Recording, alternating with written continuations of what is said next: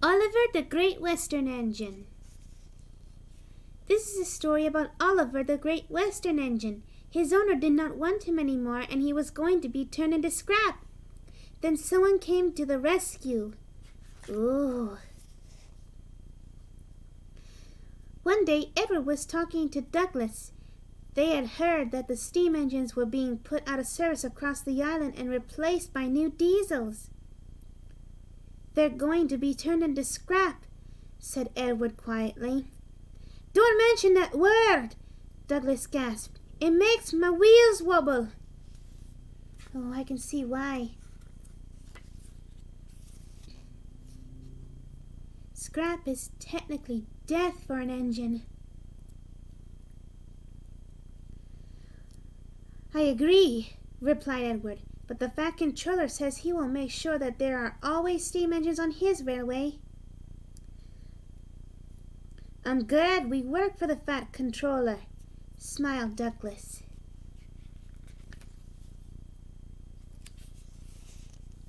"Me too, Douglas, me too." That night, Douglas was still working. He had taken the midnight goods train to a station at the faraway spot of the island, where only diesels worked. He was just shunting, ready for his journey home, when he heard a faint hiss. "That sounds like a steam engine," he thought in surprise. The hiss came again. "Who's there?" asked Douglas. "I'm Oliver. I'm Oliver," whispered a voice. "Are you one of the Fat Controller's engines?" "Aye, and proud of it," replied Douglas. "Thank goodness," said the voice. In the darkness, Douglas could just make out a little Western engine. "This is my coach Isabel and brake van Toad," said the engine. "We've run out of coal and have no more steam."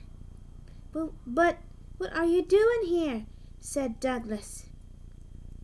"Escaping from the scrapyard," replied Oliver, trembling. Douglas shivered. "I'll be glad to help you," he said. We'll make it look as though you're ready for scrap and I'm taking you away." Clever thinking. The driver and fireman agreed to help too. Everyone worked fast. They took off Oliver's side rods, wrote out transit labels saying that he belonged to the Fat Controller, and chalked scrap all over him. Nae time for me to turn round," panted Douglas. "I will have to run backwards." Douglas and Oliver started out on their journey, but before they could leave the station, they were stopped. Uh-oh, not good.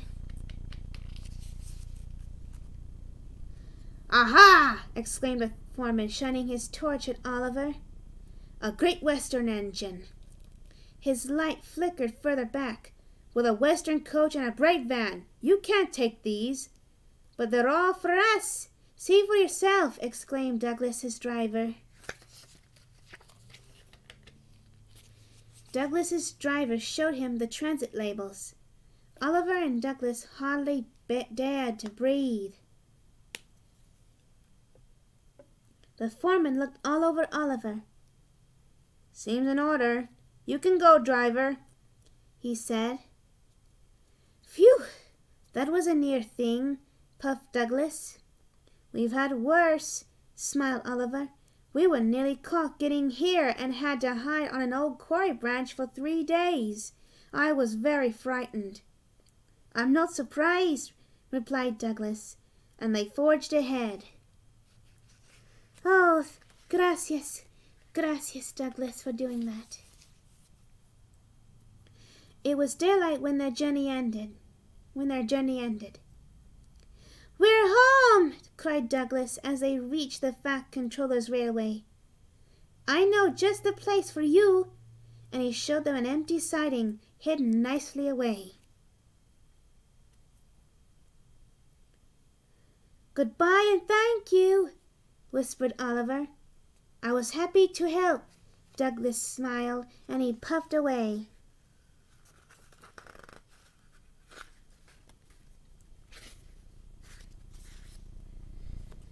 Back at the shed, Douglas told the other engines all about Oliver. They were very excited and agreed that something must be done for him. The Fat Controller will have to know, said James. Douglas should tell him at once, added Gordon firmly. Well, here I am, said a cheerful voice. Now what's all this about? It was the Fat Controller. The engines were silent.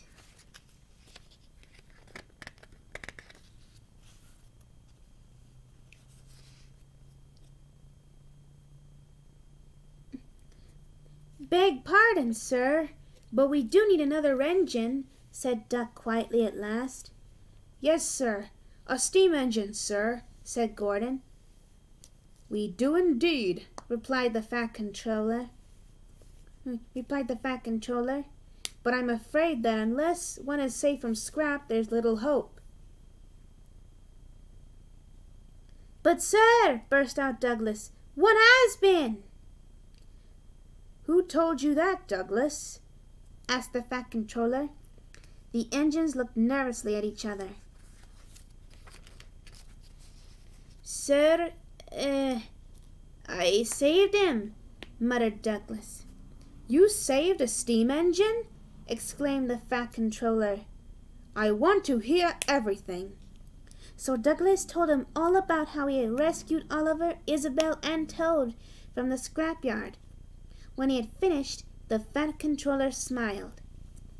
I'm proud of you, Douglas, he said. Oliver, Isabel, and Toad are just what we need for Duck's branch line. Thank you, sir, replied Douglas. All the engines cheered. Yes, hooray for Douglas! The Fat Controller soon had Oliver, Isabel, and Toad mended and painted in full Great Western colors. They are very happy on Duck's branch line. As Oliver puffs along the coast, he often thinks about what a lucky escape he had. If Douglas hadn't come to the rescue, things could be very difficult. Things would be very different. Oliver is very grateful to Douglas and everyone at the Fat Controller's Railway for his lovely new home. I am too. Very, very grateful. And the end. Well, I hope you all like that one, amigos. This has been Pepperdance saying good adios, YouTubers.